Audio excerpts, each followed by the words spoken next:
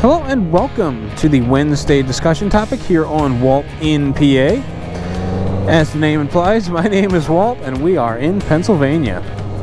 Today I'd like to get your opinion on motorcycle training. If you've been following along with me for a little while, you know that I'm a returning rider, and one of the very first things I did when I decided to get back on a motorcycle was research training options. Now, the pandemic eliminated those plans for me, so they've kind of been pushed forward into next riding season, the 2021 riding season, if you will. And I have these grand plans to take different training options to improve my skills. What I'd like to know is, are there any training programs that you're looking to take in the next riding season? And if so, what are they? I'm looking forward to seeing your comment down in the comment section below. Join in the discussion.